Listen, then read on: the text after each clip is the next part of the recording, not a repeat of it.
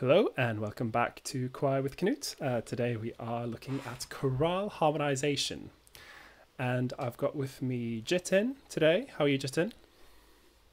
Yeah, I'm fine. Yeah? Thank you. Now, Jitin, you've done some chorale harmonisation before, haven't you? Yeah.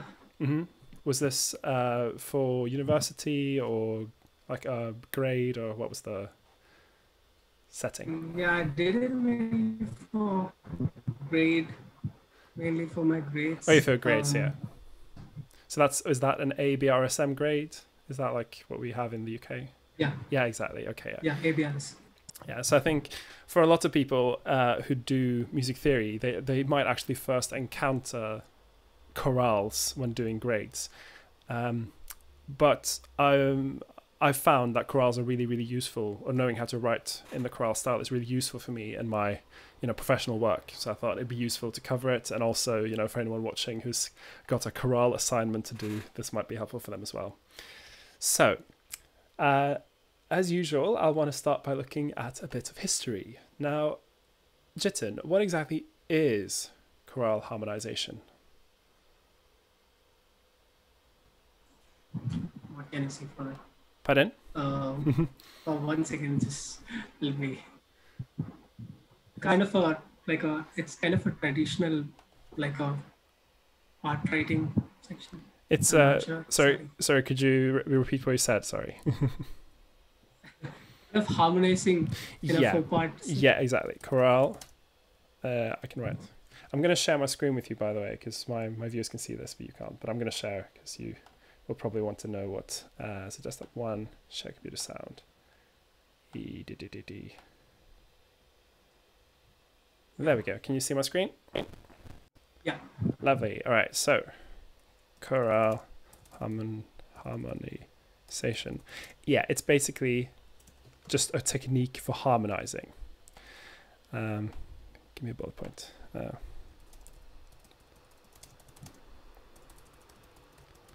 And it's usually used for choir music. And then that comes from chorale, which is another word for saying choir. But we don't use it exclusively for choir. We can use it for anything. It's used quite often in jazz music for the saxophone and brass sections, and you find it used, for strings a lot. Like it's a very common technique for harmonizing. So, when exactly did chorale harmonization become a thing? Like when did people write the first chorale harmonizations, you think? I think it was mainly popularized by Bach. Yeah, Bach is very important in the popularization, but it did start before Bach.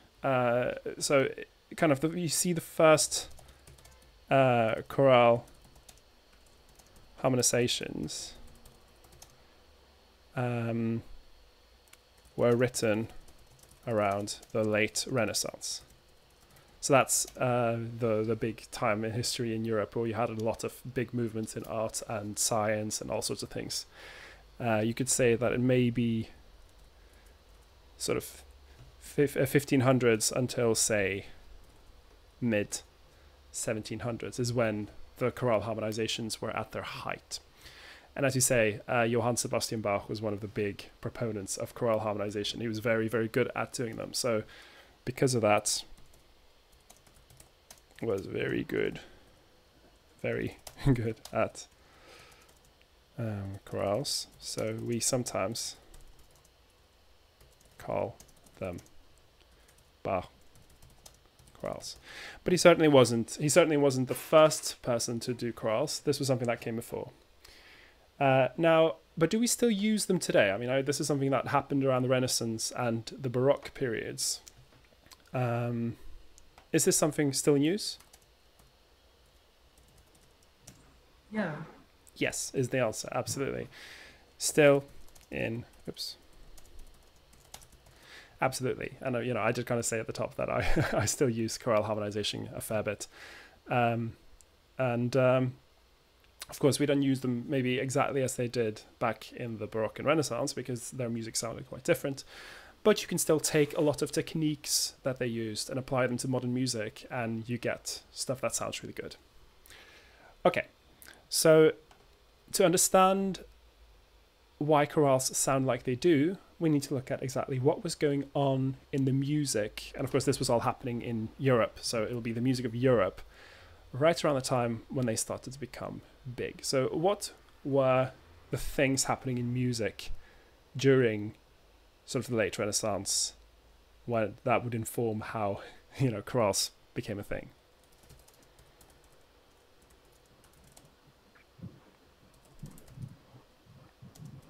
Do you have an idea? It's fine if not. Maybe the hymns, the church. Yeah, so absolutely. At the time, a lot of big kind of movements in music was happening around the church because the church had a lot of money, so they had the money to fund artists, and they would then try and push the boundaries. So it was definitely something that came out of church music, as the church had money to fund artists. And Bach was a very, very devout church musician and basically wrote 1,000 cantatas all about religion. So it's significant. But more broadly speaking, even beyond what was going on in church music, what was the type of music that was popular during the Renaissance? Baroque. Sorry, could you repeat what we said? Is it Baroque? Baroque. Well, Baroque is the kind of the name we give to the time period, but the type of music that was popular, we kind of have an umbrella term for it. It's the kind of music that, for instance, motets, madrigals, that kind of music. We have like an umbrella term for it. Do you know what it is? No. Okay. So at the time, polyphonic music was a big deal.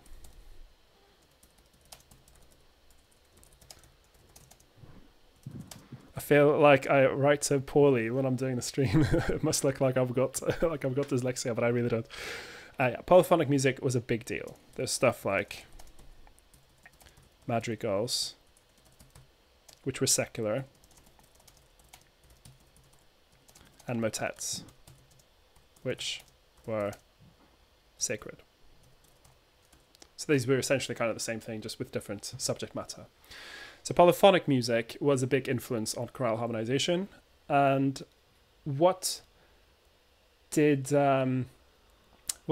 chorales change? How are they? So let's listen to two examples, and these are both from the Renaissance, so they'll both kind of fit within that time.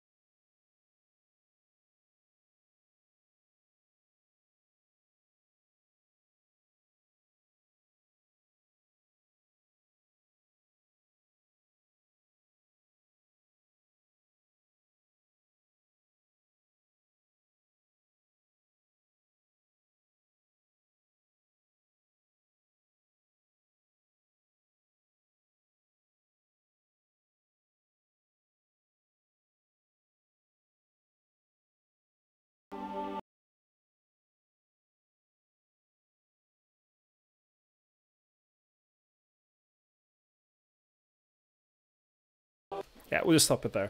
So what, can you just tell me some features of this music? It doesn't have to be anything really detailed, just what's a general feature of this music? It felt like a church hymn. Yeah, well, it is definitely a church hymn. Yeah.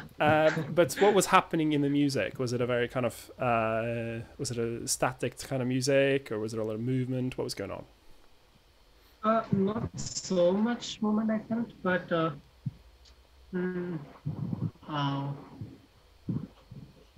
maybe kind of followed a kind of a progression type, like a repeating. Yeah, I mean, we were saying there's something that's being repeated for sure. So this music is like, it's very similar to a later compositional style that became popular called fugue, where you have essentially a theme that's repeated. But what I want you to take away from this, we're not going to go into fugues too much because that's a whole other subject, and it's very complex thing.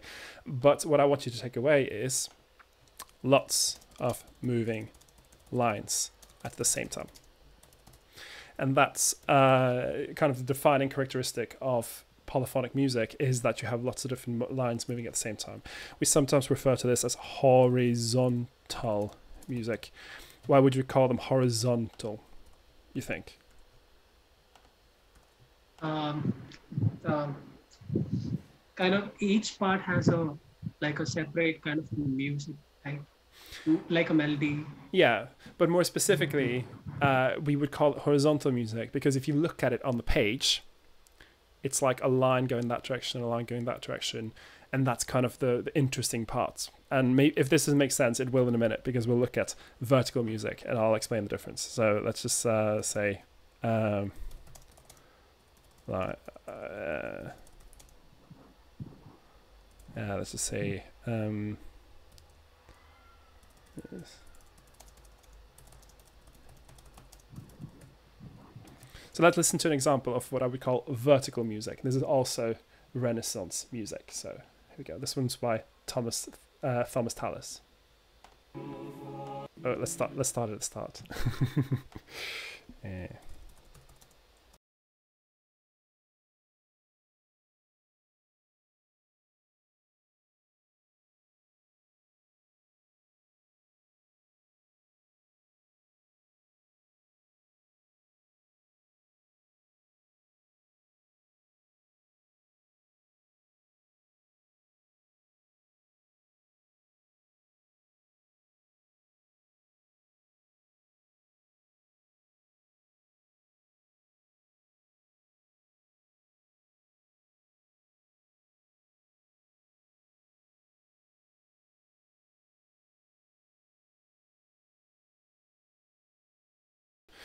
So if I say, now, this music isn't entirely vertical, but why would I say that this music has more like a vertical quality? Maybe because of the changes in the chords, we can Yeah, say. yeah, and the idea is that there's chords, chord, with all the parts singing kind of the same rhythm. So we'd say this is more of a more monophonic rather than polyphonic. And this is what gets interesting in a minute. You have essentially, instead of there being a line in the sopranos, a line in the altos, a line in the tenors, you now have soprano, alto, tenor sings a chord, soprano, alto, tenor sings a chord, soprano, alto, tenor sing a chord together with the same rhythm. So this is why we could call this vertical. And this just has to do with how it looks on the music when you look at it. You'll be like, this is the chord, this is the chord. And indeed, a lot of the way we look at harmony today is much more vertical. When you read a lead sheet of music, you'll see like a chord symbol, which instructs you to play vertically that chord, like so. Instead of you playing, you'll be playing something like that. If that's a very crude example, but yeah. Chord, chord, chord. Let's just put it that way. In all parts together. Okay, so now when we get to chorales, they principally exist in the second category. The key word is chorales tend to be monophonic. Let me just have a quick look at my notes. But naturally, this isn't like a boom change. Like, on this day, all music was polyphonic. Next day, boom, all music was monophonic. Of course, this was a very gradual thing. You see a lot of overlap. So a lot of the Renaissance composers were writing in both styles, and a lot of Baroque composers were writing in both styles. And then kind of towards the end of the Baroque, so, towards the days of Mozart, the polyphonic style kind of fell out of fashion, and music became a lot more vertical. Chord, chord, chord. Yeah, it's a very smooth transition. But chorales, generally speaking, tend to be monophonic. They do still have some elements of polyphony, which we'll talk about, because this was still a big deal in music. They didn't just abandon it, so they had some things, which we'll look at. And cool. Now, why, where was this music heard, you think? What would be a typical stage for them to put this music on back in the day?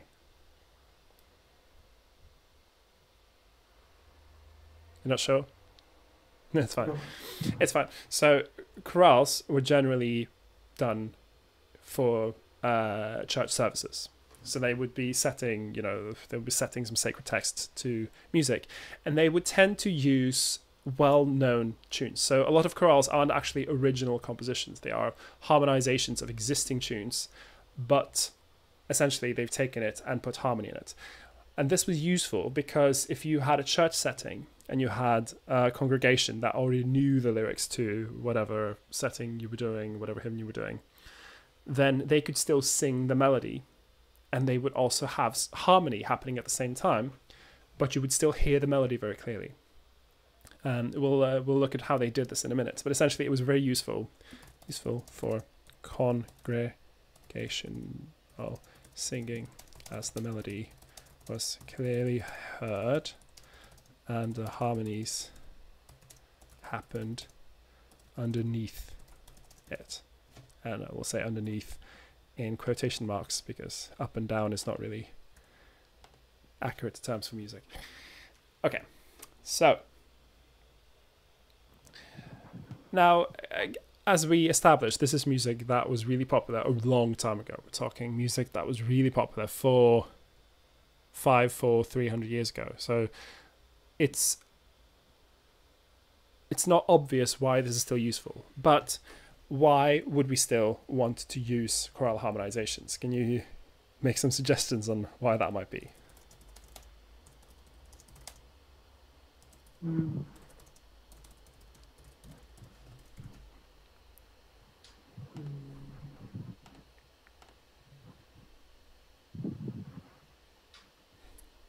Not sure? For the, yeah, not exactly sure. No. It's not obvious. There is one thing that was happening in music, which kind of happened right alongside choral harmonizations becoming popular, which was the invention of functional harmony. And again, this was happening during the Renaissance, but it really became a thing during the Baroque. And what exactly is what exactly is functional harmony? Kind of basing all the chords based on the tonic. Yeah. So you have the idea that you have a rest chord, which is the tonic, and that the other chords create and release tension based on it. So what's name me another important chord in functional harmony? Dominant, subdominant. Yeah, absolutely. The tonic and the dominant are probably the most important one. Chords are the dominant, the fifth step. And do you know another one? Subdominant. Subdominant and the subdominant. And you've named the most important ones. The dominant and the subdominant are kind of the most important. Important is not a fair qualifier exactly, but they are what became very commonly used. And the subdominant. Now, sub, in case people don't know, is just under the dominant. So that's all it means. The fourth step. Okay, so choral harmonization was very useful for functional harmony because you had chord, chord, chord, and then you could really delve into the harmony and make that crystal clear. And because functional harmony hadn't really been a thing before the Renaissance, that was new and exciting. That was quite like forward thinking. Now we hear it and it's like the most cliche. You hear a piece of music that's like, and it's like the most cliche thing you've ever heard.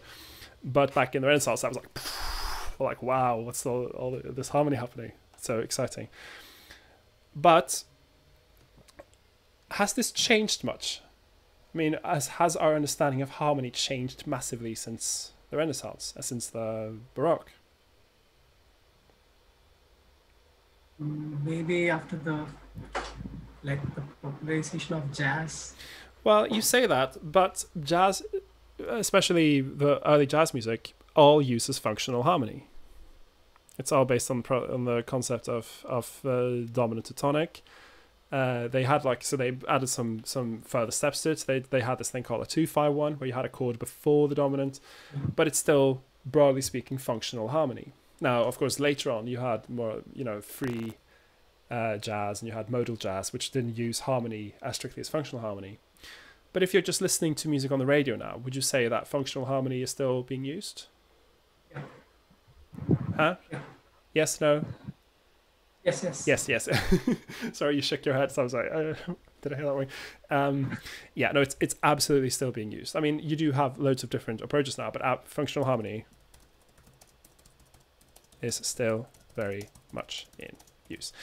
Now, we've had some developments for sure. We can now tolerate a lot more tension notes. You could have a seventh, you could have a ninth added to the chords, and that doesn't sound wrong or like it has to resolve to our ears. But broadly speaking, that is more or less just an extension of existing functional harmony. So it's still something that's quite useful for music. Also, there's another kind of more obvious reason why we want to still use chorale harmonization. What might that be?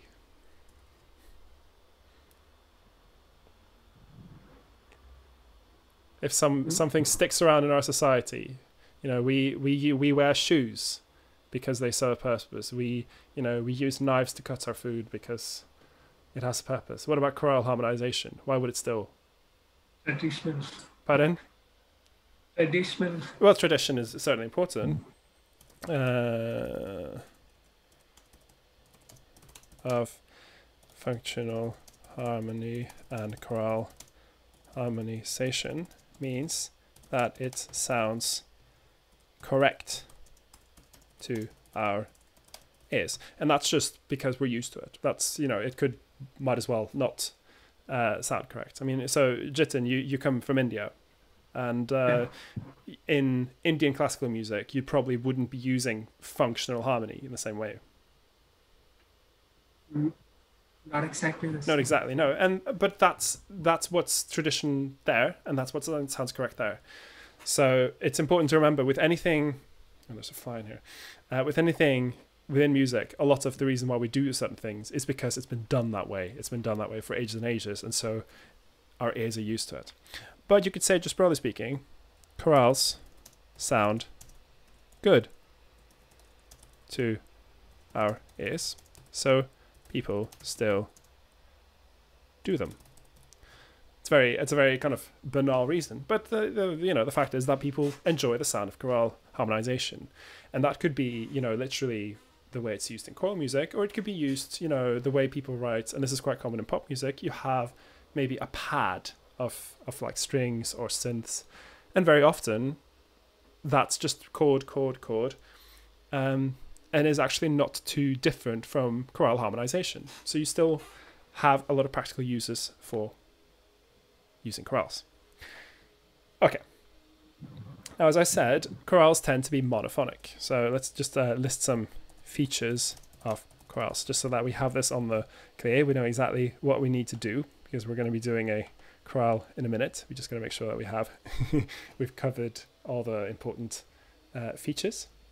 So one important feature is that they tend to be monophonic.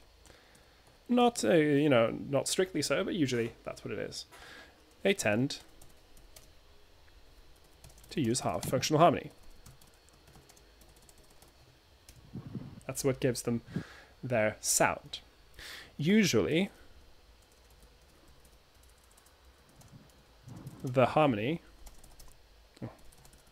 is triadic. What do I mean when I say triadic? Based on the triad. Yeah, exactly. Like So 3 notes. yeah, exactly. So it's chords that have 3 notes to them. So that will be major, minor, suspended. Those are kind of the main ones. You can also have augmented and diminished, though the latter two are kind of less common. It's the first 3 are most important, and then we'll talk about extended harmony in a minute. Which part tends to have the melody in chorales? Yeah, the topmost part tends to have the melody. Doesn't always have to be like that. So if you've followed my material before, so you'll know that you can basically put the melody in any part as long as it's a strong part of their range, and that should be fine. So it's not required that you have the melody in the topmost part, but that is very frequently done. So we would often put it in the soprano part.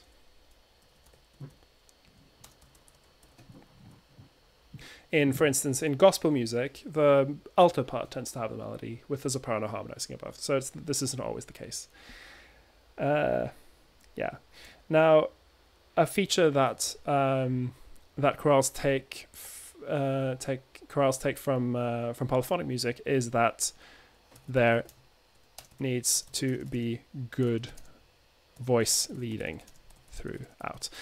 Now, I'd say that would apply to any choral music you do, really. You should always be very careful to make sure you have good voice leading. But because this is an extension of polyphonic music and they were all about line, line, line, it goes without saying that you need to still be observing line, line, line. If you're doing very strict harmonization based on like the rules of counterpoint, which were big during the Renaissance, then there'll be certain kind of guidelines you need to follow when it comes to how the parts sound against each other. We're not going to worry too much about that. I'll mention them as we get into it, but it's become less important now that music has, for hundreds of years been more vertical. Our ears are kind of more accepting of certain stylistic features that would be considered bad writing in the in the Baroque. Yeah, I'll mention them, and it's good to be aware of them, because one of the great ambitions of musicians back in the Baroque was that Baroque musicians favored smooth lines where all the parts were more or less equal. And in fact, this applies to Renaissance musicians as well. So what do I mean when I say that all the parts were more or less equal? Do you have a suggestion?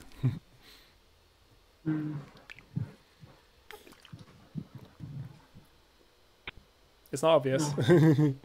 It's not obvious. Okay, so what I mean is that you can, at any point in the music, decide, I'm going to listen to the alto part now.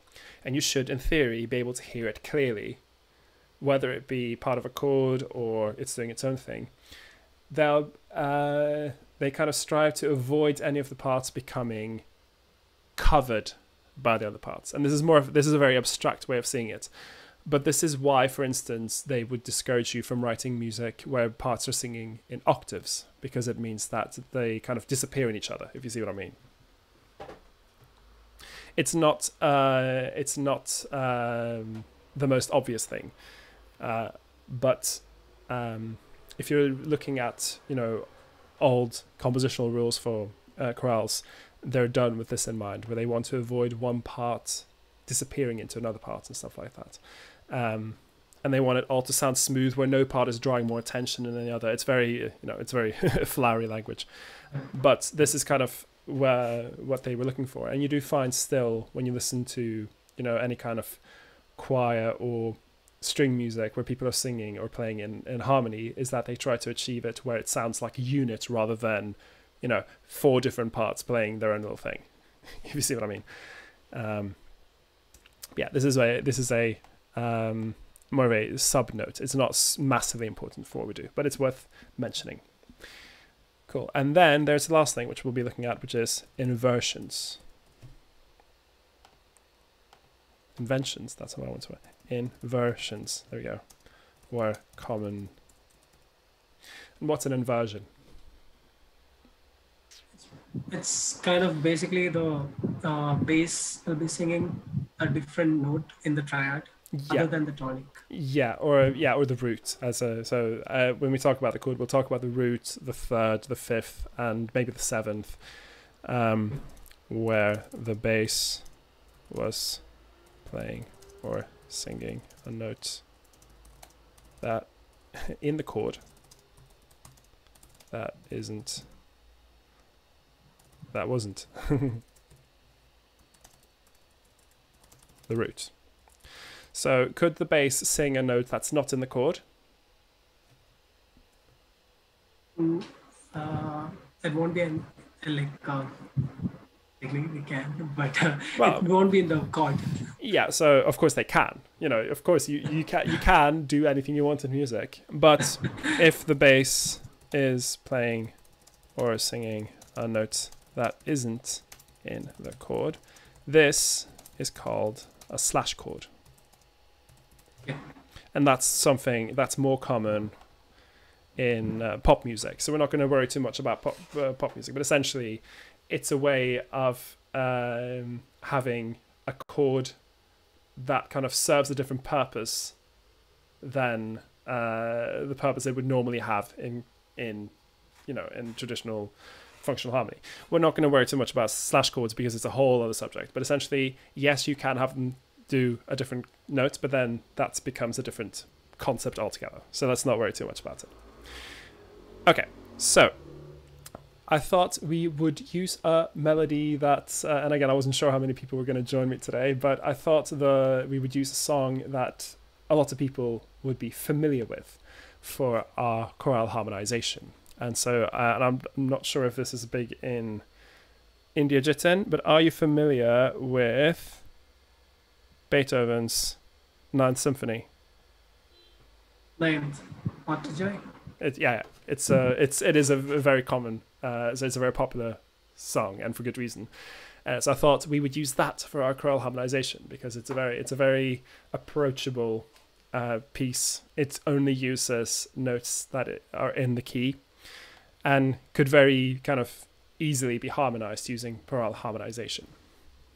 Okay, so I've got it set up here. I've got my soprano, alto, tenor, bass parts. We're going to do it in 4 parts. Normally, chorale harmonization is done in 4 parts. Does it have to be?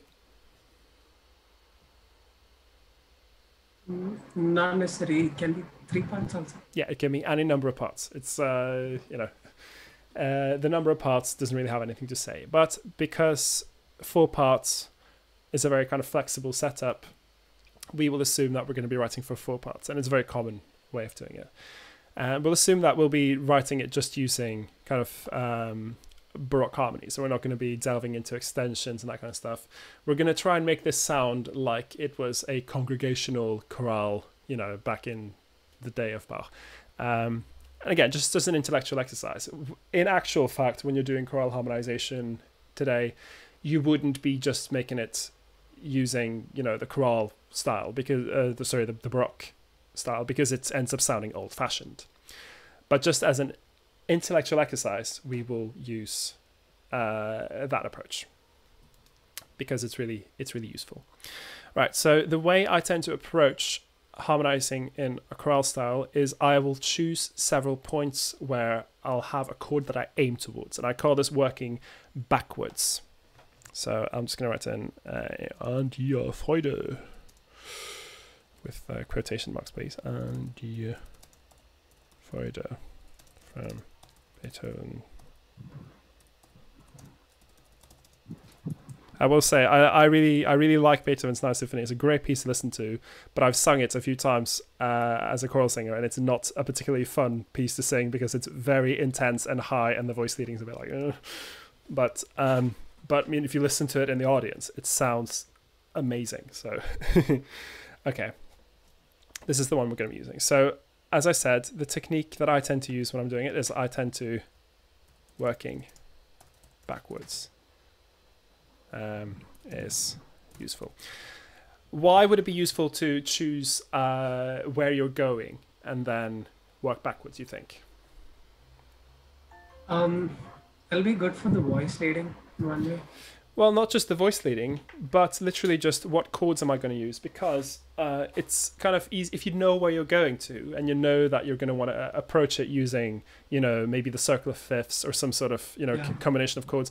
It'll be easier for you to be like, okay, well, here I'm heading towards the tonic, which means it'll be, good for me to find a spot nearby where I can put in the dominant, and then before the dominant, I maybe want to approach it this way in the bass or stuff like that. So I find I will look at the piece and I'll decide, right, what are kind of the chords I'm aiming towards. And what's great about An die Freude is that it has some very obvious points we can aim towards.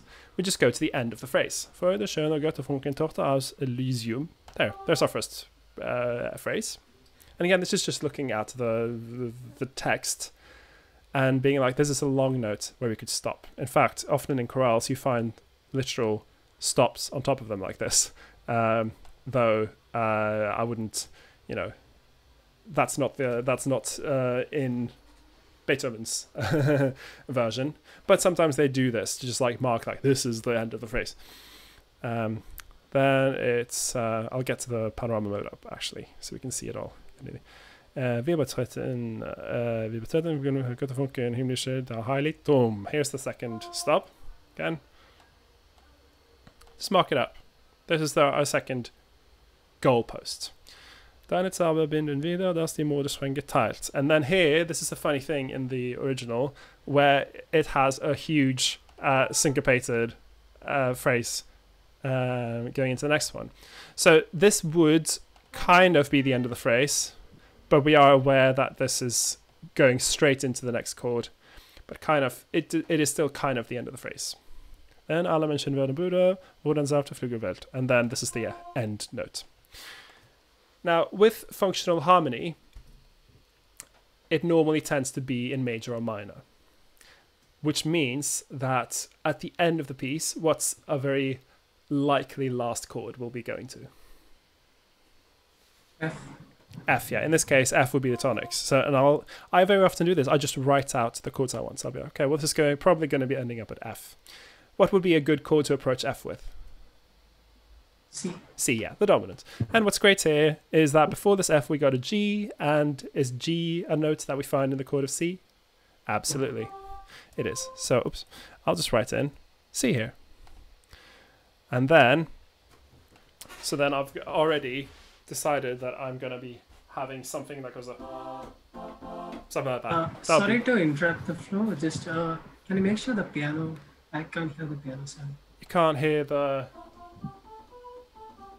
You can't hear that. Hang on. It should be coming up in the stream.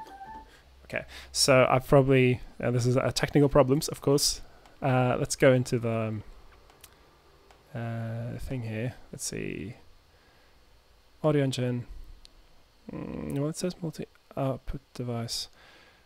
Okay. How do I do this? I know what I'm going to do. Okay, so I'm just going to quickly change this to be Scarlet. I'll send it through my microphone instead. Actually, I don't think I actually have to do this. Sorry, guys. I didn't mean for this to be... Knut has to troubleshoot yet another thing. Let me just check if I've actually shared my sound first of all. Yeah, it should be sharing the sound, so that's weird. And still can't hear it. Okay, here's what we'll do. I will switch this to go through my microphone, which means I'll have to restart this. Or do I? Can you hear that? I can't hear that either. Damn. Okay, here's what I'll do. I'll just give you the computer sound, sorry, the piano sound like this. Can you hear that? Yeah, good. All right, so now Jitin is getting the keyboard sound, but I will, for the sake of the stream, I'll just turn this back to the choral sound. So I don't know why this isn't where this changed, because I haven't really changed my settings. But anyway, my YouTube viewers will still get the choral sound. I'll just play through everything so that you can hear it. Okay. So we know that, okay, here we are going to C. Now I see here, so this is the phrase. Now here we will encounter our first use of inversions, I reckon. Because, and I'll bring up, I made a little PDF for this, functional inversions. Because with inversions, I wouldn't want to use them haphazardly. I'd want to use them with a very kind of clear aim. So let me just make this look good and clear on the screen. How do I get rid of the sidebar? Just slightly smaller. And down here. There we go. Okay, so if you have a root position chord, we would generally consider that a stable chord. Now, that's what I mean by that is that's not a chord that would in and of itself lead anywhere. But of course, in the key of F, C would be the dominant. So you would, in context, feel like this is going towards F. But if it's just a C on its own, just that doesn't feel like it needs to go anywhere. If you do a first inversion, the second one, there is an implied pull towards the note above the bass note. It kind of pulls towards. You see what I mean? Yeah. Something like that. This, and I kind of try to write down what pull they tend to have. Now, this isn't always the case. So with the first inversion, it does tend to pull down, but in context, it could just as well be going downwards. But usually, first inversions are done going up. Second inversions, where you have the fifth in the bass, doesn't normally lead anywhere. But it's stick to the same. Pardon? They'll stick to the same bass note, right? Cadentia 6/4. Yeah. So it's what tends to happen with second inversions is that it tends to set up a dominant very commonly. So you have this kind of effect. That's a very common use of a second inversion. So it doesn't have to. It could also be part of a phrase. For instance, I quite like this one, which also uses a second inversion going up, but doesn't have to. Going down, it would be, that would also be a second inversion going down. So it doesn't really have a preferred direction it wants to go to. But it's, as I said, it's very often done as a means of setting up a dominant. And the reason why I say this is because in our music here, we have a very good opportunity to test this out. This F here, we know that we're getting towards the end of the piece. We know that we're getting towards the big resolution of dominant to tonic. So here we have a phrase that kind of fits on the tonic, kind of. But to make it more interesting and to set up our dominant that's coming up, we could make this a second inversion. So it would be F over C, which would work fine on F, F, and A. But so typically in chorale harmonization, whenever the melody is staying on the same note, you tend to stay on the same chord. But when it moves, you tend to change chord. That's why a lot of chorales can sound very like going this direction, this direction, this direction, because they're always changing chord. So typically you would, if you get to this G, you would then change chord. Now, because we're already on C in the bass and G is part of the C chord, we could just have it as C. Like so. And then another F over C here. See what I mean? So what we would get, and again, this is just from me knowing that I'm heading towards the F here at the end. And I know that towards the end of the piece, you want to set up a big, nice dominant. So we get this phrase. Okay, and this is not, I haven't decided on the voice leading stuff yet, but it'll be something like something like that. That's a very typical functional harmony kind of line. Does this make sense? Yes. Very good. Okay, I am going to, yeah, that's fine. So that's what I mean. I know where I'm going to. Now I can go a bit further back. So I know that I'm going towards. So then I will think, okay, well, I want the bass to end up on this note. How do I get it there? And a very, hang on, I'm going to do one thing here because I realize that I'm probably sending up both sounds in my thing. I'm just going to turn this audio engine off. How do I, yeah, there we go. Sorry, I'm just doing this because I realized that I'm actually probably sending two sounds to my sound card right now, which isn't great. I'm gonna just restart my Sibelius. Sorry guys. Choose rating and amplifier.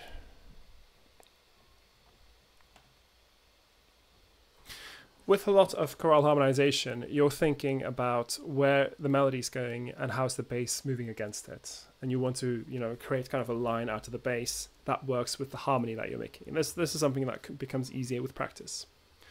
So when we have this phrase that comes before, I know here, can you still hear the piano, by the way? Yeah. Cool. I'm just going to switch my sound to the keyboard so I can actually hear the keyboard myself.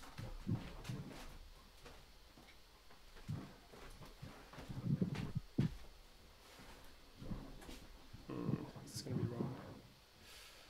Let's give it a go. Cool. And I'm going to just send the audio from my... I'm terribly sorry about this guys. Like so. Okay. So, I know that I'm... sorry, why am I not hearing it? Oh yeah, there we go.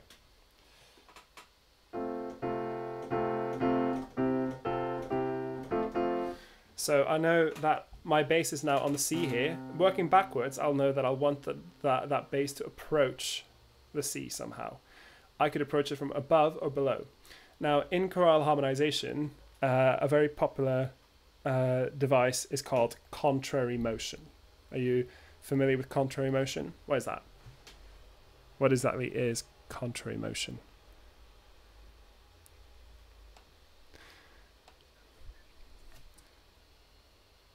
Sorry, could you repeat what you said? Sorry. Mm-hmm. Yeah, exactly. So contrary motion is common in chorales. That is whichever direction the melody moves, the bass moves in the opposite direction. Now, for some reason, this just sounds good to our ears. So you can assume that if you can put some contrary motion into your harmonization, it's going to sound good, which is why I know here we've got this phrase happening. Got this melody descending here, which means that if I can have the bass approaching in the other direction, so something like that, where it's literally contrary motion, that would sound good. Do you see what I mean? So I'll know here that if I can, for instance, on this C here, I'll decide that here I'll have the bass on the F and I'll have it go in contrary motion. Then suddenly both parts are where they need to be. And then I'll be like, okay, how do I create chords that sound like they lead here? So I'll be, okay, well, the first one's easy because my bass will be on the F and my melody will be on the C, which means that that's a very natural place to put just the C chord. Second one, here is where so you have the bass on the G and the melody on the B flat, but I know that I'm also going towards the A, which is a natural point to put the tonic. Pardon? So, yeah, first inversion tonic. Now, this won't be what we do, and I'll tell you why in a minute. But if I were to harmonize this, I'll be like, well, I'm going towards another kind of F chord, which means that I can then precede it with what kind of chord? So I know that I'm heading to some sort of F chord here. What would be a chord I could put before the F chord? Maybe a C, yeah, exactly. Now, my soprano is on B flat, which isn't technically in the C chord, but it is the dominant 7th, or the flat 7th, which is an allowable extension in chorale harmonization. Now, I mean, technically speaking, you could put in as many extensions as you want, but I know that if I do something like this, where I have a C chord with a G, something like that. So I'll play that again. Sorry, I gotta get all the notes in there. How do I do it? So about that.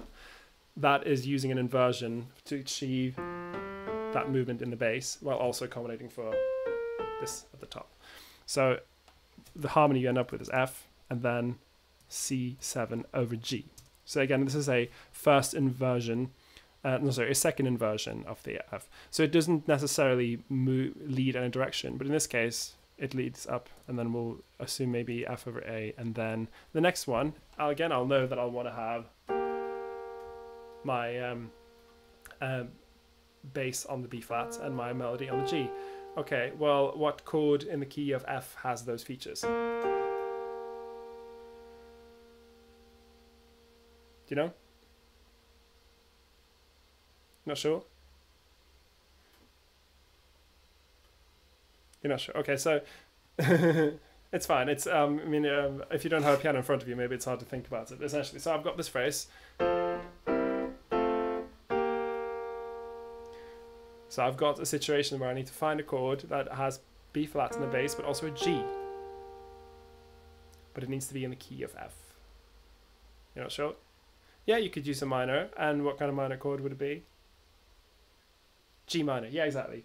So in this case, I know that, okay, so I'm not sure what chord I want to use. Let's use another chord in the key that uses these two notes, that uses a G and a B flat. Okay, well, there's two options. I could use a diminished chord, which kind of sounds okay, but I could also use a G minor, like so. And from our jazz theory, again, this is kind of taking it a bit kind of ahead in time, but this was also commonly done in the Baroque. If you've got a dominant, you can precede it with the dominant of that dominant. We call it a secondary dominant. Yeah, exactly. So in this case, what would be the dominant of C? G, exactly. Now, if we're keeping it just in the key, we would be using a G minor. That would just be using the one that's in the key, like so. In this case, we end up with this progression. And then we have our... Now, the question is, could we make this, this G here a G major instead of a G minor? Yeah, you absolutely can. So as long as the melody's covered, I mean, we can do literally anything with the other parts. So because we know that now it's not going to a C, but it's kind of going to a C that is like just waiting to get there, if you see what I mean. I think I'm kind of using the flowery language, but you know that that's what you're expecting, but then you get this before that. So you could just make this a major G with a B in the bass, and in that case you end up with this kind of phrase.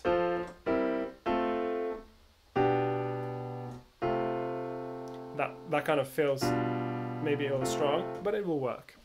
Now, one concern I have here is that I decided to have a first inversion here.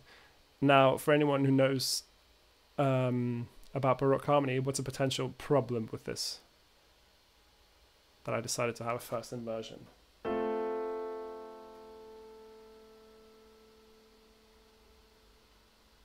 And again, this is the thing that we wouldn't really consider a big problem these days, but back in the Baroque, there was an idea that you shouldn't be doubling certain notes in the chord. Do you see what I mean? It's fine. You usually don't double the major third in a major chord, but this isn't something that's as important now. Now, if you're being very proper about it, then you wouldn't be doing that. But we're gonna not worry too much about it. So in this case, I'm just gonna write out something that will work. So it'll be maybe. No, that's not gonna work. Now here comes the problem of voice leading, where you have to invent something that will, work with all the stuff you need. I'll probably want to drop down the space, but yeah. And then you have something like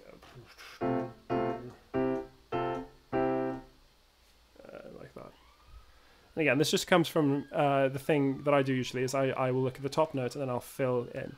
Now with chorale harmonization, you also have to take the bass into account because you will have developed a bass line that has some sort of movement to it. So in this case, I'll want that bass line to be down an octave. So let me just get that down the octave, like so. Let's use it that. Something like that. That's just a really nice and singable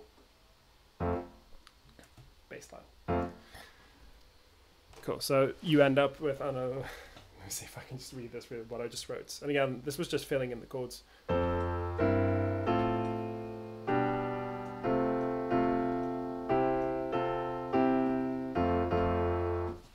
Does this sound like a chorale to you? Yeah, and I'll just do this properly. There we go. Okay, yeah. I mean, and that's a nice phrase to end on. Now we need to get to that F somehow. We haven't kind of finished here, but let's not worry about that. Let's leave this for now and go here. We have this phrase going.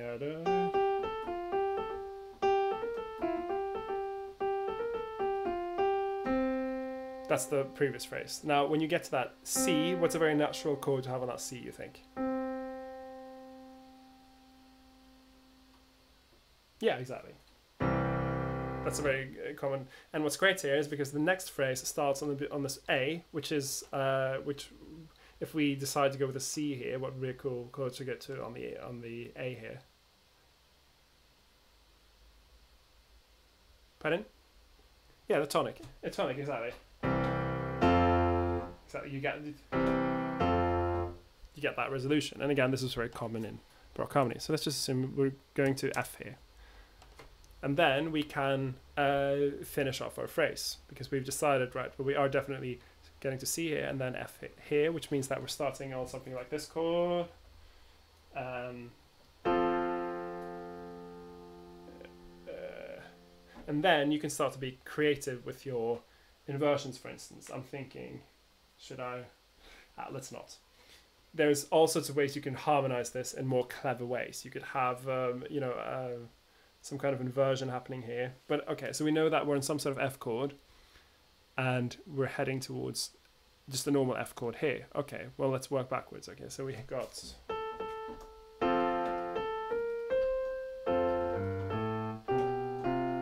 Something like that. Okay, so.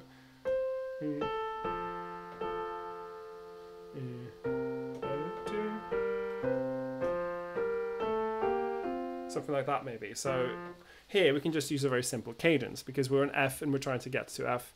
Okay, well, we don't have to, make it bombastic and big. We can just decide, okay, we'll probably stay on the same chord here because it's the same note. Now the second one, we can go to the 2 chord. Let's just move everything up.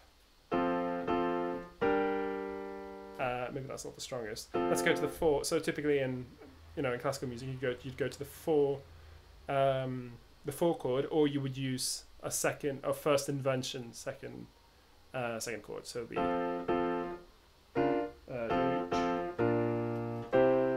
something like that, or with a first inversion 2 chord. There's very minor differences between the two. So let's just say on this B flat, we'll go to the 4 chord, the subdominant, B flat, and then C. As long as you can stay on a tonic or a subdominant or a dominant, it's probably going to sound quite strong. And then we just fill that in very, very simply. Now I'm writing the bass part. I wouldn't normally write the bass part all the way on F, but just for the purposes of having a strong bass, we'll just do it. That will, you know, that will sound quite strong. So in this case we have a, no, that's not correct.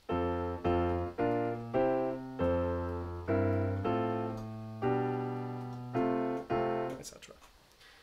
Does that sound strong to you? Yeah, it's fine. I mean, it's not terribly interesting, but as an intellectual exercise, it works great. Okay, and then we will just do the same with the preceding phrase. We'll be like, okay, well, we're aiming for F. Good. Okay, so what's a natural chord that could lead to C? Thinking back to our circle of fifths.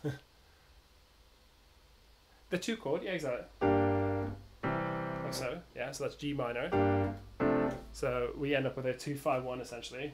2-5-1, very good. So in this case, that would be G minor and then C. And then we can think, okay, but we'll probably again want to have some sort of nice approaching from below. So maybe having first inversion G, something like that. And then we can have that approaching, so if we think about F, that could be a first inversion tonic, going up to the 4, the first inversion, so first inversion going to a first inversion going to the dominant. See what I mean? And this is all I'm doing now, is I'm picking important chords in the key, so in this case it's just a tonic, and then I'll be thinking, okay, well, I'm approaching that C.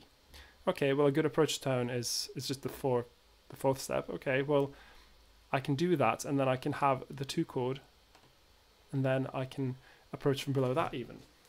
And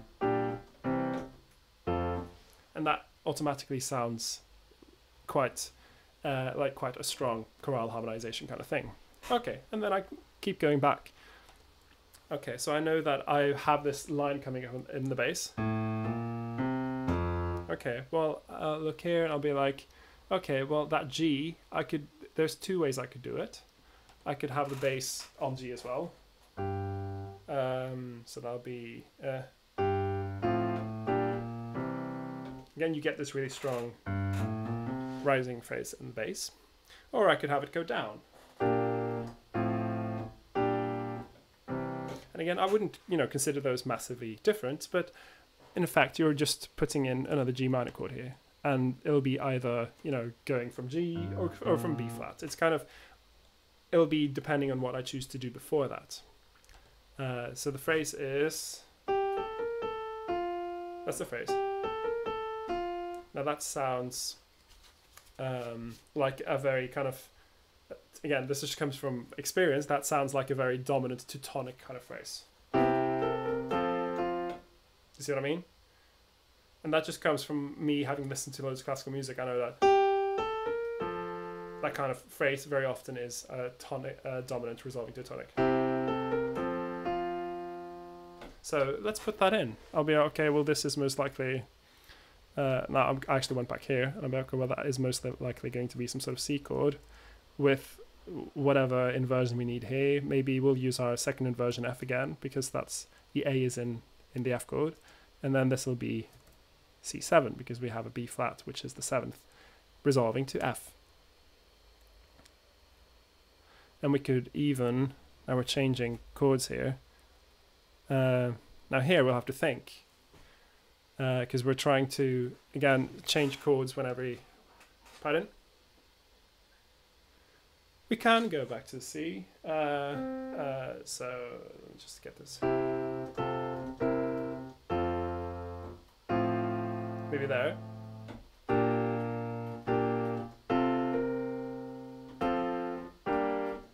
Okay, so now I was just trying out things. I knew that, okay, well, here, I'm kind of having the same phrase again, so I don't want to change the harmony massively. I'll still want to come to some sort of C with F with a second inversion tonic leading nicely to a dominant, and then back to F here. Okay, well, before that, I can literally just change this to a first inversion tonic. So because then I get this nice thing in the bass,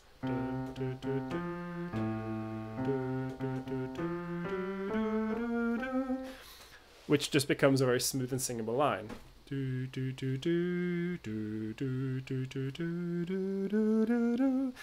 Down the octave, of course, because I'm not really a bass singer. And then I just fill in. So I'll be like, okay, well, this is a C. And then, okay, first inversion. Again, just this is basically just setting up a dominant. And then tonic. And then, again, we're not staying on the same chord, but we're changing to an inversion just because we know that the bass is going to be going up to the C. And then it's the same phrase again.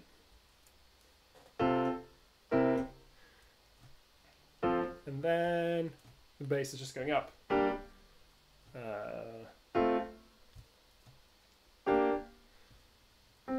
Now here we could even, and this isn't really fantastic for chorales, but you could even have them go into unison. I quite like it when they're all approaching the same note and they're suddenly on the same note. That's just a fun arrangement thing that I like.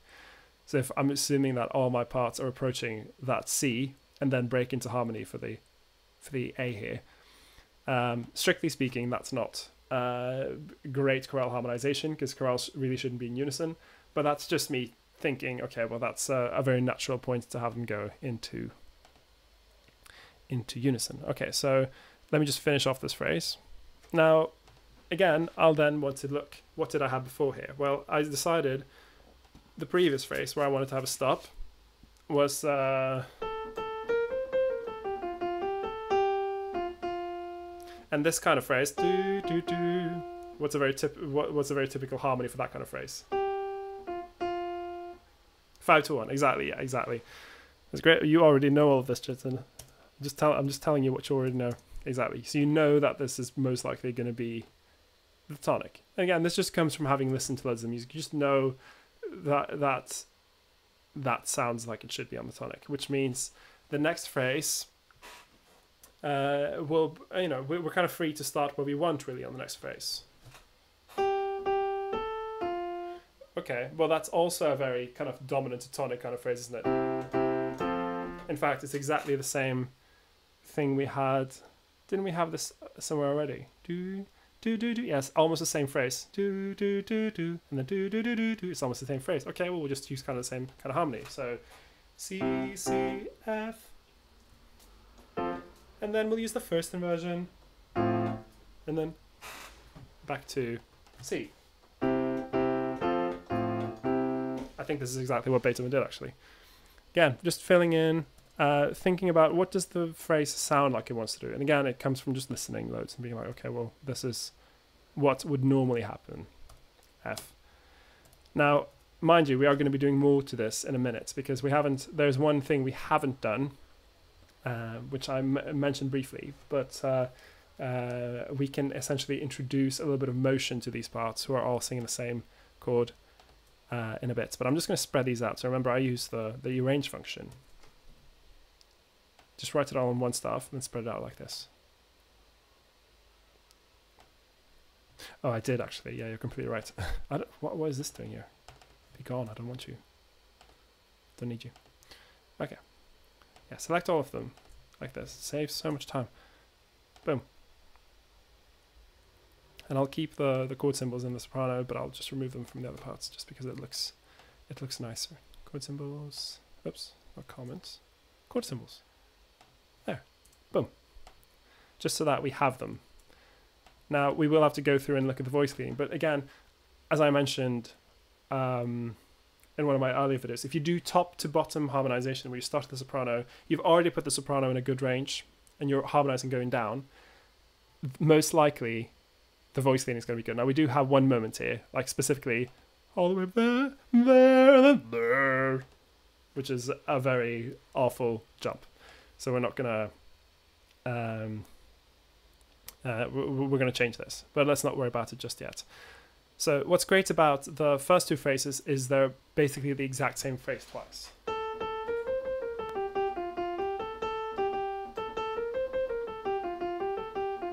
So what's great then is we can literally use the same harmonization twice, and it's going to sound correct. don't be afraid to loop material.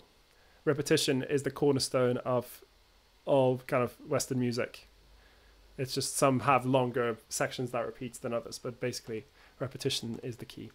Okay, so now the phrase, if we consider that we're going from the first phrase, this is our first goal. Okay, well that's, we're on a G, we've come from there, and then there's kind of almost an implicit drag down there, which means that what chord would be an appropriate one? Yeah, exactly. This is also a very like dominant kind of moment. So something like, again, we'll probably use our second inversion tonic. Exactly. This that would be, if we then assume that the next phrase would probably go to an F, and that this would probably be some sort of second inversion tonic. Again, second inversion tonic tends to kind of imply, or second inversion anything tends to imply that there's a dominant coming up on the same notes. Cool, and then we work backwards, and we'll be like, okay, well we have this. That's what we're aiming for. Okay, so this is the phrase before. Okay, so how would we do this?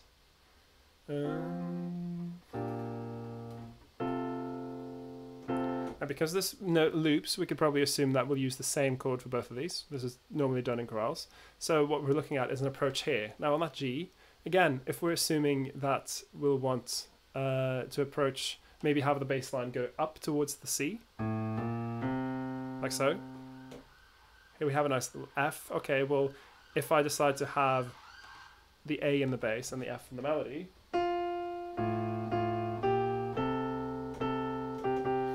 we have them in tenths essentially, and arranging stuff, having the melody and the bass in tenths tends to sound good.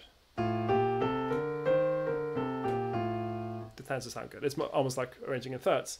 Okay, if we assume that we then have that, okay, so A and F, what kind of chord would we have?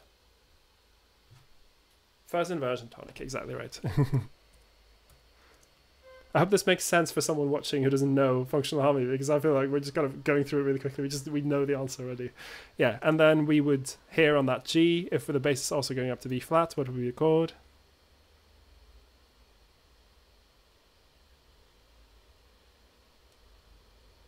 Yeah, first inversion of the two, yeah. So we have two, and then some sort of setting up the five. F over C, and then C. Okay, so we just okay, let's go back. So this is the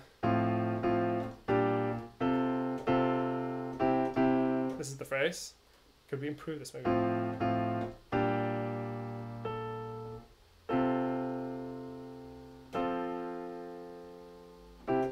Maybe just to have something happen. Now let's not worry about it. Okay, so the previous phrase is do do do do do do do do do. Now we're getting down. Again this kind of phrase do do do do do. What does that invite when the soprano is going down down down down down? What does that invite? That invites, well, yeah, I mean it does kind of, but what kind of motion if the soprano is going down down down down down? What does that imply with the bass? Yeah, well it goes the opposite direction. But then it can go down. Like so. Again, just thinking contrary motion. Contrary motion makes chorales sound good. So I can think, okay, well most likely then I'll want to have this kind of motion. And then I'll probably want to just have it down in the A. As I said, that'll be fine because that's basically just a semitone down. So we get this motion.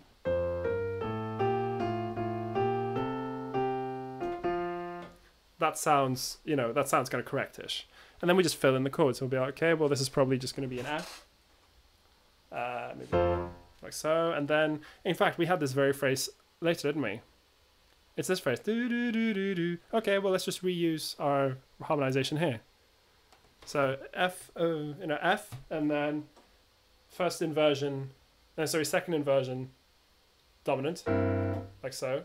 going up to our first inversion tonic, and then first inversion 2, and then we'll instead have it go down. So we'll have first inversion tonic, and then first inversion, and then second inversion, 2 2 2.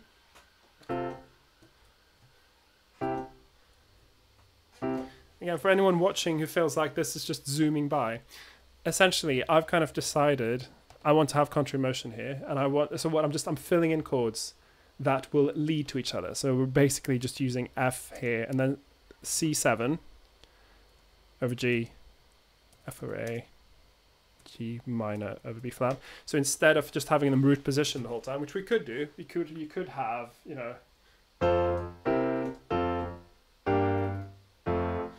but it doesn't sound kind of as smooth. And as I mentioned earlier, you want it to sound smooth. Now, a very easy way to make it sound smooth is to use inversions. So you have those same chords. So you do use these exact same chords.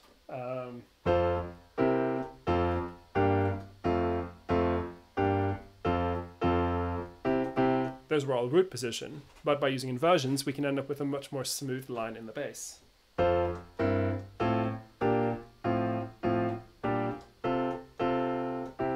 And suddenly, it just sounds a bit more like it's going somewhere, if you see what I mean. Cool, let's just finish off the very first phrase. Now, what's a very natural chord to start on in any song? Tonic, yeah. And that makes for a very natural. Here, we can do what we did. We had this phrase later on, I think, where we just have a 2-5-1 kind of going to that F, because we know that we want to have an F here in the bass. Okay, well, let's do 4. Like so. So then what we end up with is just 1, or F, 1, 1, same notes, 4, 5, 1. When it comes to functional harmony, the 4 and the 2 can kind of be used a bit interchangeably. So they share 2 notes. G minor, which is the 2, and B flat, which is the 4, they share 2 notes. So B flat and D, the notes, exist in both those chords, which means that they can kind of do each other's job. You will find this with a lot of harmony. A lot of the chords that share notes can do the same job. Okay, now we're assuming that we're just using the exact same harmonization here. We could, and we will probably have time to mix things up a bit, but I wanted to cover one more topic, which is really important when it comes to choral harmonization. So let's just write in exactly the same. What I do then, I want to keep the text, so I'm just going to copy the chords here. The only phrase that's changed is the last chord. So that's C to F. So it'll be, and I'm just, again, I'm very much a proponent of keep it.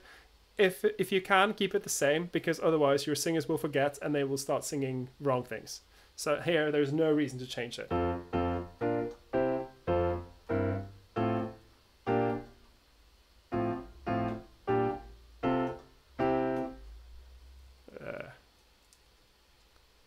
Just like that. Oops. Played it wrong. There we go.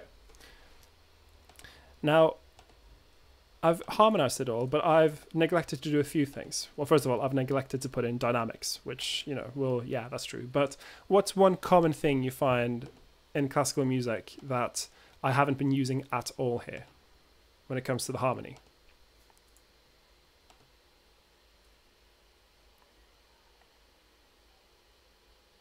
Any ideas? There's something you can do when you change chords. You don't have to change every single note. Do you know what this is? You're not sure? So what I'm talking about is you can suspend notes. Oops, I wanted to see if... You can just suspend a few notes to create more interest in the harmony. And this is also where the concept of polyphony comes into chorales, because right now it's just like the same rhythm in all parts. You don't have to do that. You can suspend notes. So what exactly is, and I'll get my chord sheet up, suspensions. What are suspensions? Do you know? Usually a third. Does it have to be the third? No. No, so the idea of suspension is that one note is held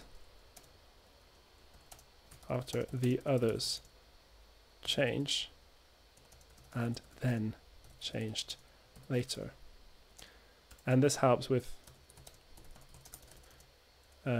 creating movement and harmonic interest. And what's really useful about suspensions is if you're suspending something that maybe clashes quite a lot with the other notes, that creates a lot of like excitement, and then it resolves. A very common kind of line you might suspend, you know, would be something like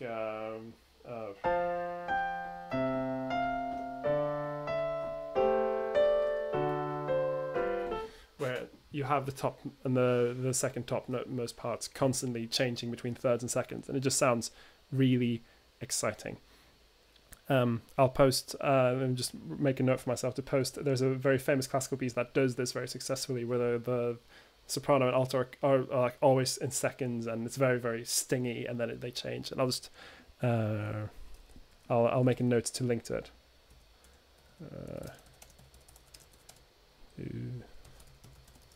I forget exactly what it's called, but yeah. Okay, so let's have a look and see if we can suspend any notes here to make it more interesting. And you mentioned the most common suspension, which is what? Yeah, the third. Yeah, exactly. You suspend the third, and you do it by having essentially whatever note is around the third, or would be serving the role of the third, you just have that held. And most typically it's done by holding the 4. And you can see this happen already in the first phrase towards here, Elysium. You can have the altos remain on their F for a while, and then resolve it a bit later, like so. And then I just have to rewrite, like so. So the effect you end up with, and I'll play it on the piano so you can hear it. So this is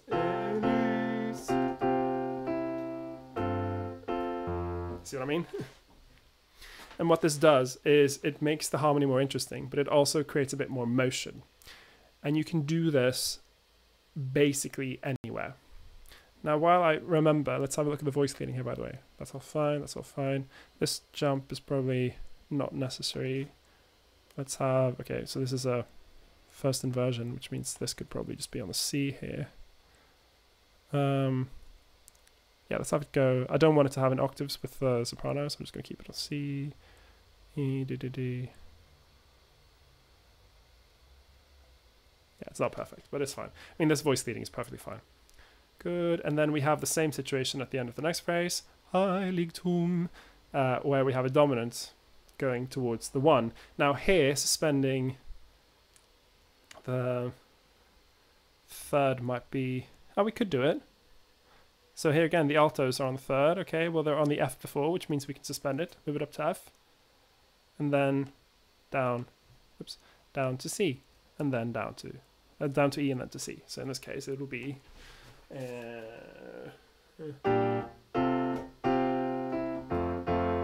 like so. Again, that just makes the harmony slightly more interesting. And again, it's very, very common in chorales to do this. Cool. Now you could do it. You could do it here. I would recommend not just blasting into suspensions wherever you can. So you could technically do it on the Dynans elbow. You could do it, but suspensions kind of tend to work best if you can carry them over from the previous bar, if you see what I mean. We can actually set this up here. So what note can we normally leave out in a major chord? Which is, can we leave out the 1, the 3, or the 5? Pardon? Yeah, you can leave out 5. So what we what we can do here, we can set up a suspension by putting our altos up on F. And this is going to sound correct. This is not a problem. And then they can then stay on that F. So you do get that effect of these suspensions. So in this case, it'll be...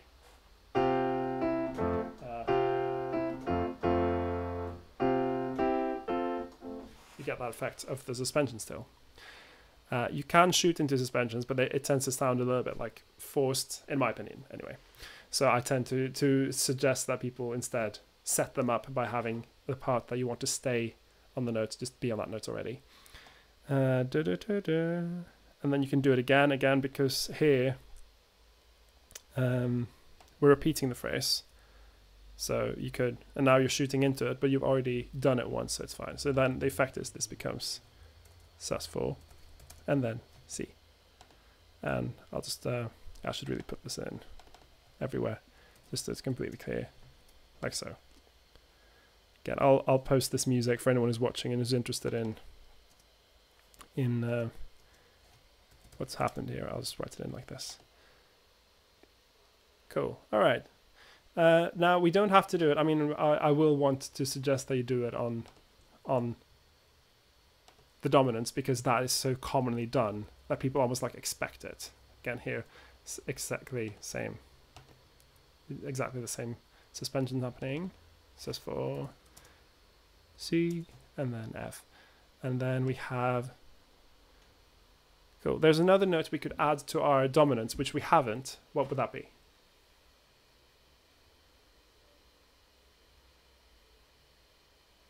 So for most of these chords, they're triads, but there's one note we can add, especially on dominants. What would that be? Yeah, the seventh, exactly. A lot of the time, even in classical music, you would have the seventh on your dominants. So now here comes the trick, because you kind of want to avoid moving the suspended note at the same time as the whatever you suspend to get to the seventh. So let's look at this first phrase. Elysium. What you don't want, because here it would make a lot of sense to have the tenors go down to a B flat, because that's the seventh of the chord. So it'll be something like then you get this really strong dominant because of this flat. What you don't want when you have a suspension is to do because it's a bit of a missed opportunity. It's more effective to have them move at different times. So in this case, I'll want to move my tenors with the sopranos, like so.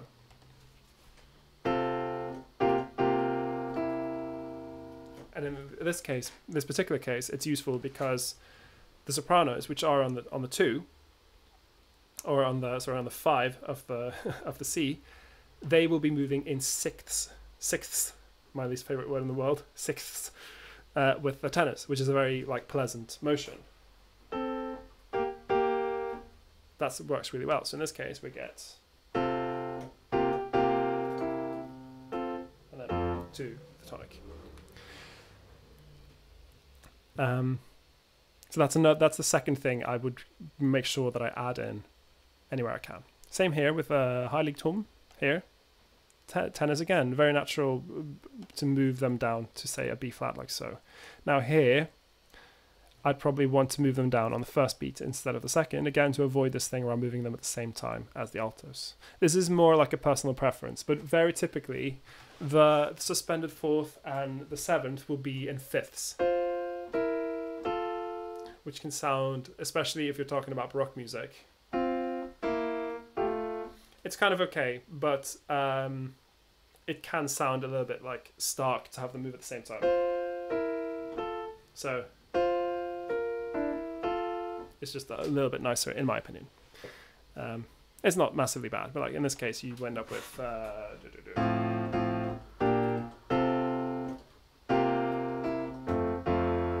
which just sounds a little bit smoother. And here, I think this doesn't really merit. Well, you could. So in this case, we'd have the tenors on there. Again, looking at the altos who are doing the suspended note. Okay, well, we'll have them on B flat on 1 because the sopranos are, the altos are resolving on 2. And same here.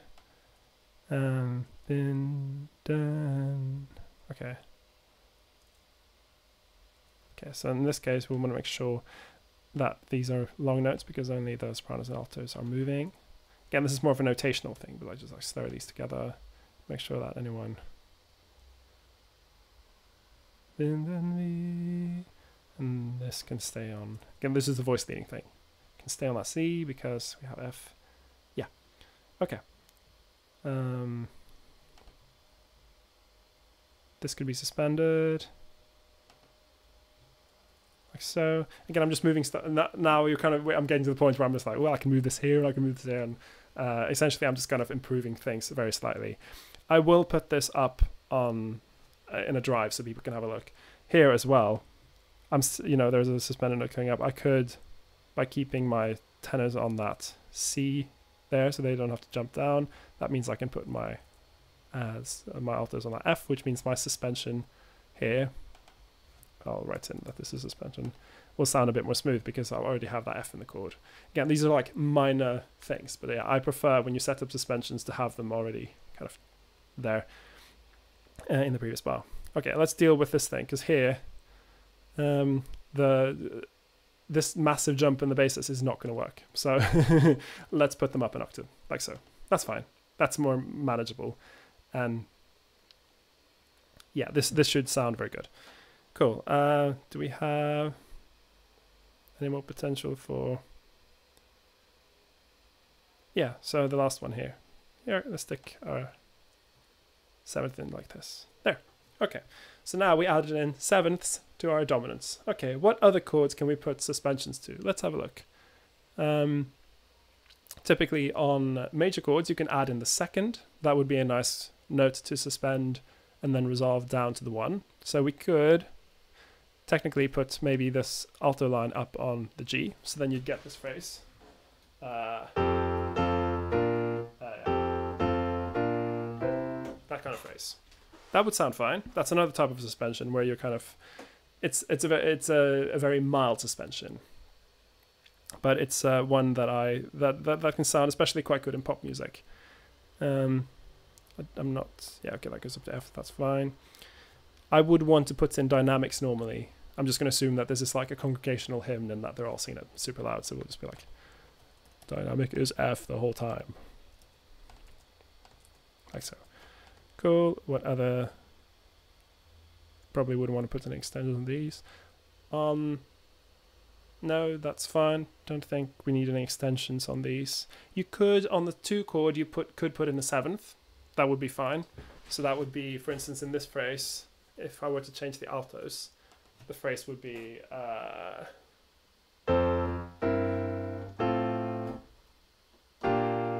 there, with that seventh. That's also an allowable kind of thing to do. So on the 2 chords, you could put in a seventh. Let's, for the sake of having it as educational as possible, we'll stick in a seventh. So G minor 7, like so. And again, this is what they do in jazz music. You have a minor 7th, then a dominant, and then the tonic. Yeah. This is also, these are also 7ths. So I'll just write this in so that's crystal clear. Okay. Add in our, so this is called an add 9. You could call it add 2, but normally you call it on the interval they are beyond beyond the octave. Again, this is just stuff that's it's gonna sound very correct, if you will. It's gonna sound like this sounds correct. Good. No need to put. We could. No, there isn't, and here I could technically put in maybe a second, but there isn't really a good spot to put it. And it would, sometimes if you go a bit crazy with the added notes, it can end up sounding just like a bit forced. So I wouldn't recommend going too crazy. But here we have again, this is exactly the same phrase as before. So here we have the option of a seventh. Okay, okay, very good. This is a seventh. I'm sorry, I'm just cleaning up the notation a bit. Does this all make sense, by the way? Are you? Yeah. Again, I feel like I'm having it quite easy here because I know that you already kind of know this kind of stuff. So what I'm describing probably already makes sense to you. Let's just make this. Yeah, that'll be good.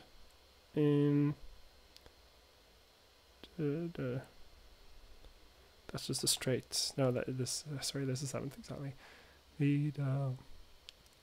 Here we could put in a ninth, absolutely. Here we could put in a seventh. Again, I'm just putting in notes with this sus4. Now they're getting a bit cramped, but I'll clean this up for when I put it out. More. Now, okay, here we got to be careful, because if I were to have both a ninth here and then a seventh here, you would have sopranos and altos in seconds, in consecutive seconds, which can sound a bit naff. So I'm just going to put it like this. So it's just a straight F and then G, seventh, like so.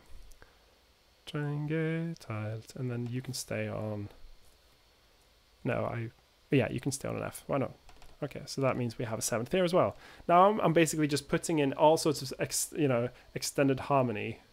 This will be just a C. There isn't really any harmony there, but it's if you have everyone on the C, there's like an implied dominant almost, so it's fine. Okay, now this is the first phrase. So we'll have our altos up on their G, the same as they started, and there. Now these guys were up on that F before. Again, I'm just making it so that it's the same version of the line every time.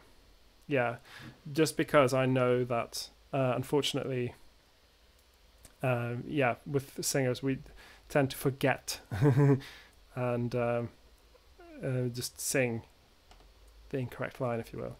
Actually, they need to go down there. Da, da, da, da. And then here, yeah, we'll have that as a seventh. I think, no, actually I've changed my mind, because we have this line in the altos. Again, this is me looking out for potential problems with between the altos and the tenors. Yeah, exactly what you're thinking. Yeah, okay, cool. So now I've kind of got this all. So I put in some suspensions of the seventh, of the fourth, put in some suspended ninths here and there, added in a seventh on dominance. Cool. What else can we do here? Well, I mean, this is chorale harmonization, basically. Looking at it now, I would probably put it up maybe a tone, just because that F is quite low for the basses, but it's like quite nice to have a nice like low note. But then I would also, I guess it's kind of okay. I wouldn't worry about it. Cool. Okay. Right. Well, I hope that all made sense. Do you have any questions? No? Okay. What I'm going to do, I'm going to export this audio and put it on the YouTube page so that people can have a listen to it and see what it sounds like, because I'm having some sort of technical problems with the sound. But you can listen to it and hear what it sounds like. Just have a look at the score, and then, yeah, you'll be able to see what I've done. A lot of this is just using the 1, the 4, and the 5. We could probably have been a bit more adventurous with the harmony, but if you're just doing chorales starting out, then if you stay to the 1 and the 4 and the 5, you will be fine, and you will get a passing grade in your exam. So yeah, I think I'll probably call it here. I've kind of covered what I need to do. So yeah, thank you very much for joining me, Jitin. Yeah. And yeah, just leave me a comment if you've got anything you want me to cover in future installments. I'm open to suggestions for sure. But yeah, I've got a question from Mark. Sorry, I only just saw this. What app are you using? If you mean for the streaming, I'm using an app called OBS, Open Broadcasting System, I think it's called. For my conference call with Jitin, I'm using Zoom. And my software is Sibelius, and then I've got my keyboard connected to it, and that is basically what I'm using. Okay, well, thank you very much for joining me, and I'll see you